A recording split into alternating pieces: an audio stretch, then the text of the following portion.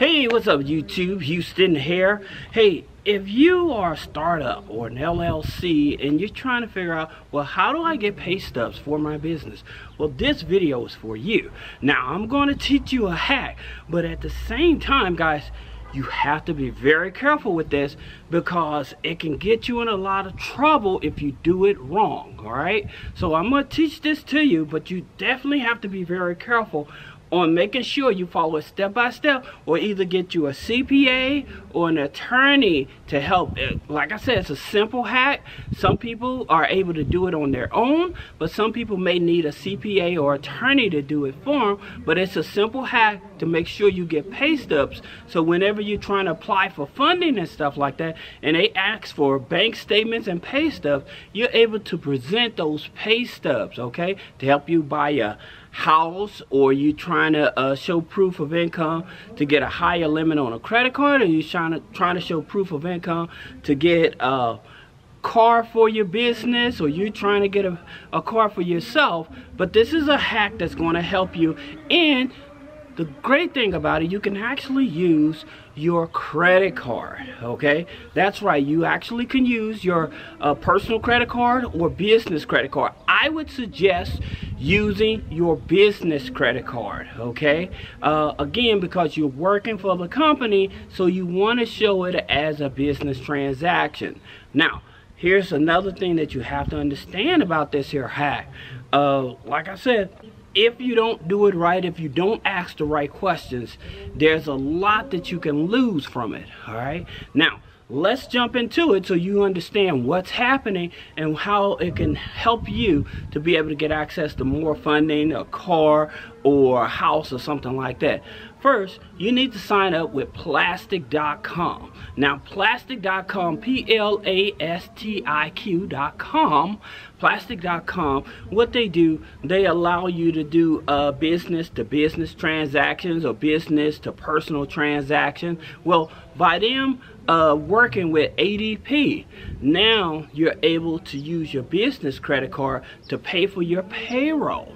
All right, and so I'm going to take you through the steps. So the first step, again, is signing up with plastic.com. Now, in reference to this transactional fee, plastic.com, they charge a fee of 2.85%, okay, for the transactional of this, all right? Now, here's another thing you have to know.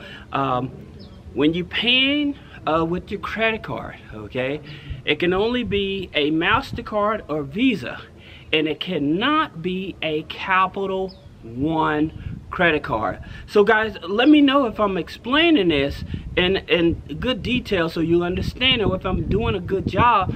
Put a comment below, because this is very important, because I want you to have success and I don't want you to get in trouble. So doing it the right way, so that way you don't have any issues with the IRS nor your bank, all right? So that's the reason I'm telling you this.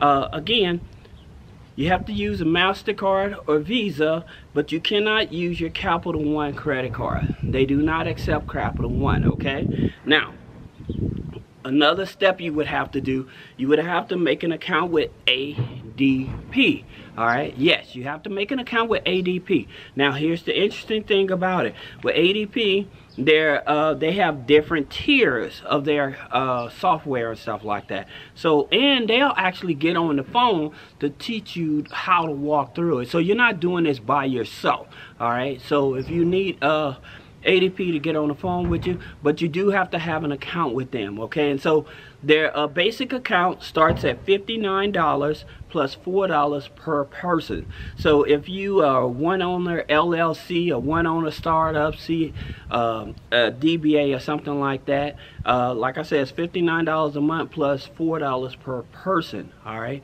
Now, you have to be careful with ADP. I'm going to tell you this to be transparent with you. You have to be careful with ADP because they have the tendency to sell you more than what you need, okay? And for this here, you only need the basics, okay? So just be careful with it. Now, that being said, the next step you have to do once you have your plastic account, you have your ADP account. When you go into plastic, you connect your ADP account to it, all right? And then whatever credit card you're using, that's going to be on your plastic.com platform, okay? Now, once you connect those with ADP, is your payroll book account information is what you want to have connected, okay? Now, Plastic is going to send the payment over to ADP. ADP takes that money and they deposit into your bank account, okay? So this is how the transaction happens, and so this is how it actually generates the pay stub, okay?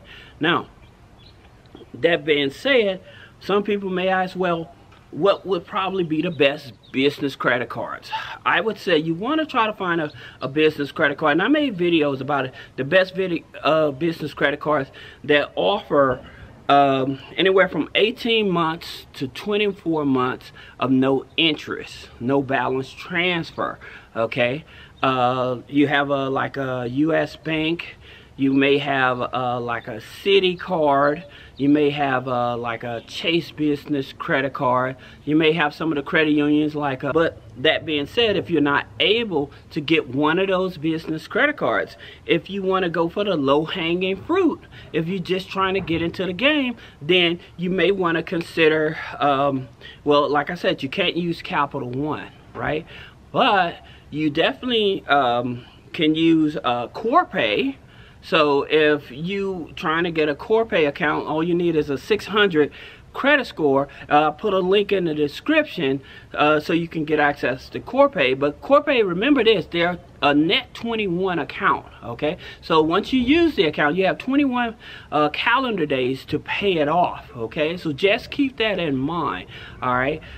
You can use your line of credit from Divvy, all right? And then you also have Capital on Tap, all right? So you also have them. Now, here's something else. Like some people may, like I said, you can use your personal credit card for this, but I would not, because of your debt to income ratio. So if you happen to say that you have a $10,000 credit card and you need to show bank statements and you're paying yourself, say, $4,500 a month, and you're using your credit card to make that statement or whatever, then your utilization goes up, right? The utilization goes up, and then that can be in threat of them lowering your balances. Right now, what's going on in the banking world, they have been not only verifying income, all right, that's the reason you want these pay stubs and bank statements, but at the same time, the problem is that even if you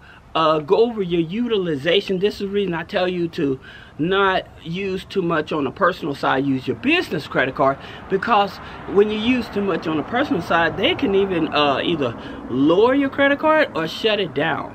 Okay, so just keep that in mind. So please be careful. Another thing in reference to using these credit cards, you want to make sure, and this is very important, that you need to understand this. You want to make sure that your bank is making it as a transactional purchase instead of a cash advance, because if they do it as a cash advance, then you're being charged a daily interest rate. So you don't want to use this as a daily interest rate. You want to make sure that it's a regular purchase transaction, okay? So you may want to check with your banks. Now, I know for some people, they're like, well, it's a great way to liquidate a credit card, but here's the thing about it.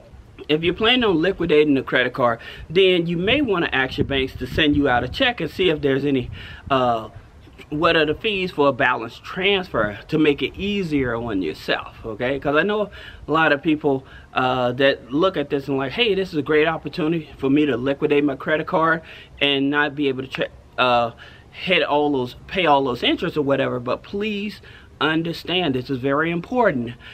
Contact your credit card company.